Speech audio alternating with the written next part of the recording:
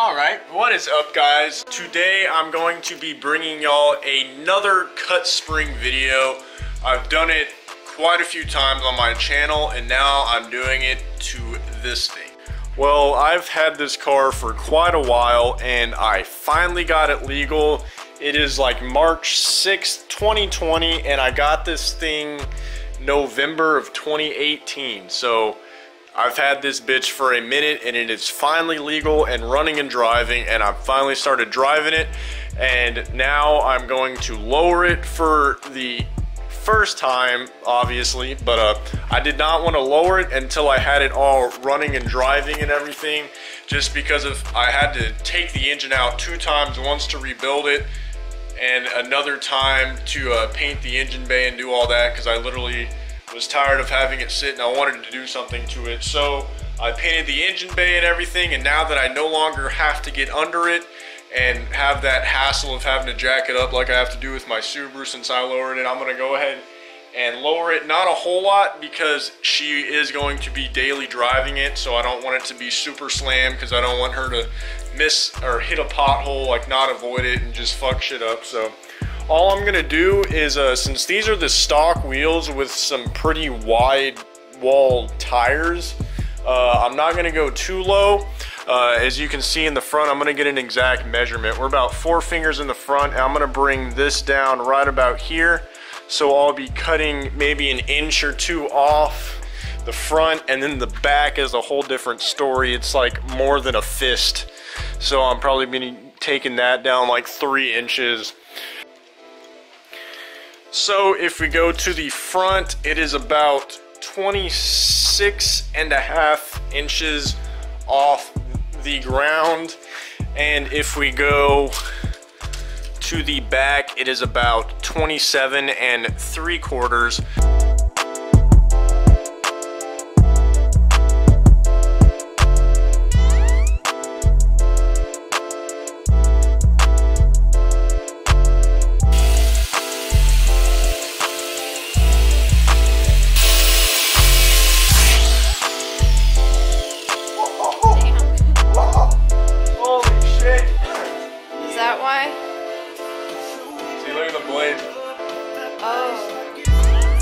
That is what I was trying to avoid, but did it break already?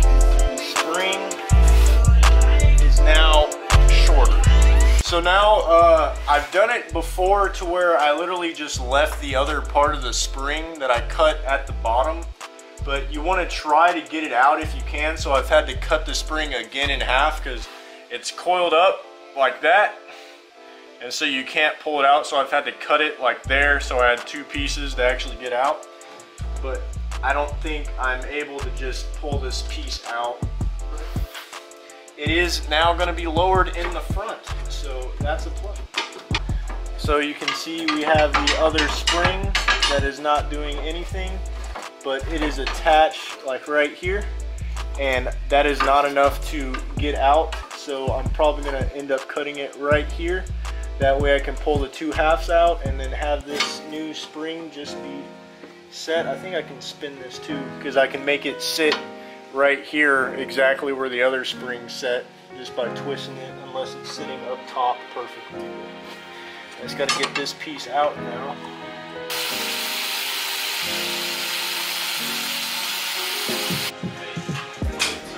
So I use this bike. Oh shit. What? Alright, well I got part of it out, but I think I fucked up still. And I still have butt.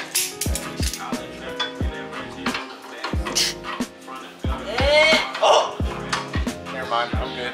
So, that is what we cut off. It goes like that.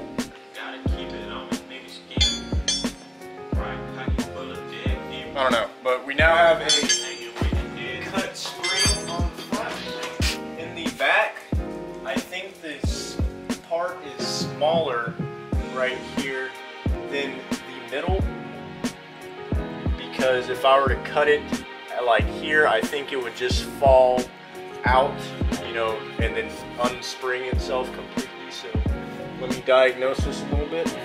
So you can see that And then it turns out there's a little tab that has extra bolts on it. So I only had that little top piece loosened up, not that. So I'm gonna loosen those and then it should fall out. So I couldn't get this thing out, so it's stuck right here. So I figured it's a good time to go ahead and decompress the spring.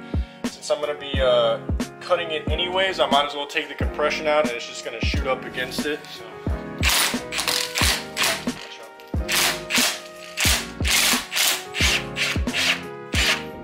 Oh shit.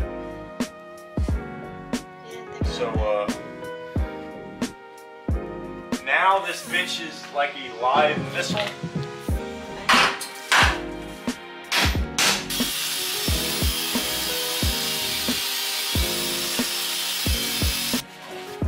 Well,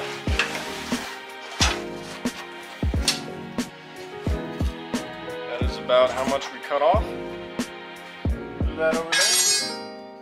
Now all we gotta do is put this bitch back on this thing. It only goes in one way actually. Just take it down. That. And then underneath all this shit, find our correct size nut. Attach that. Just drive that just like that. Press that bitch to go back in there.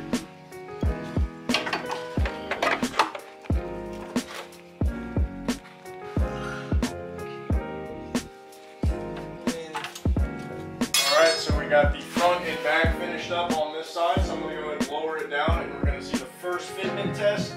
The springs may need to twist a little bit, I'm not sure, but here we go, boys. Let's hope I can get the jack out.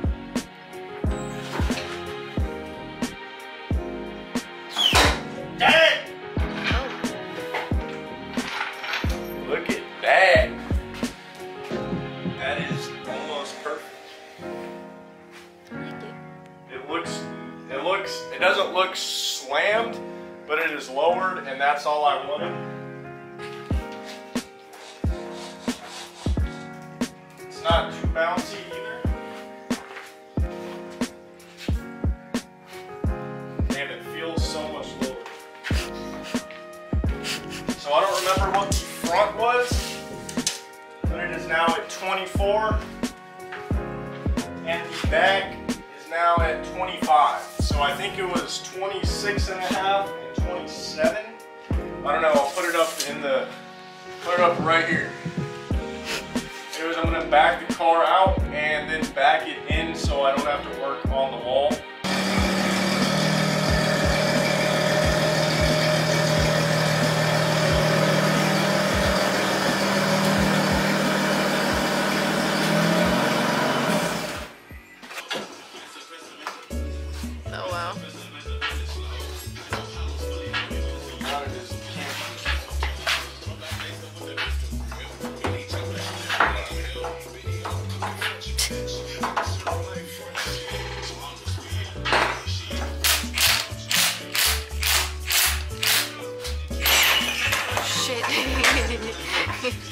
I shot the strut. All the way over here.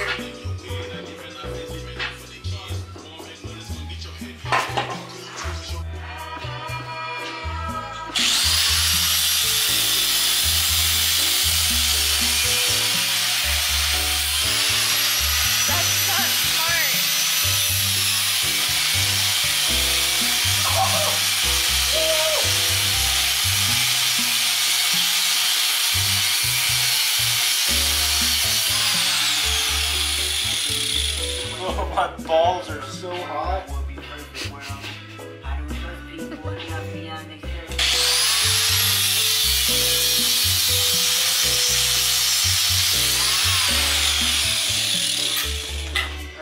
That's fucking hilarious. Let's see. Pretty identical. Hell yeah.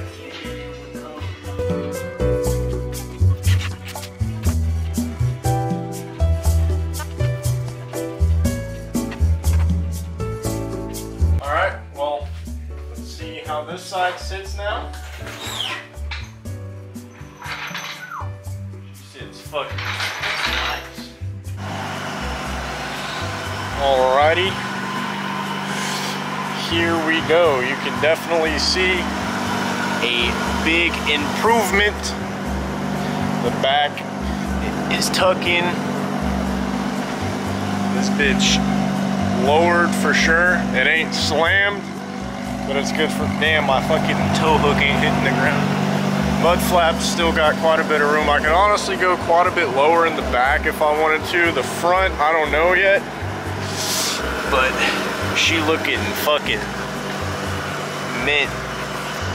Get a good fucking picture right there.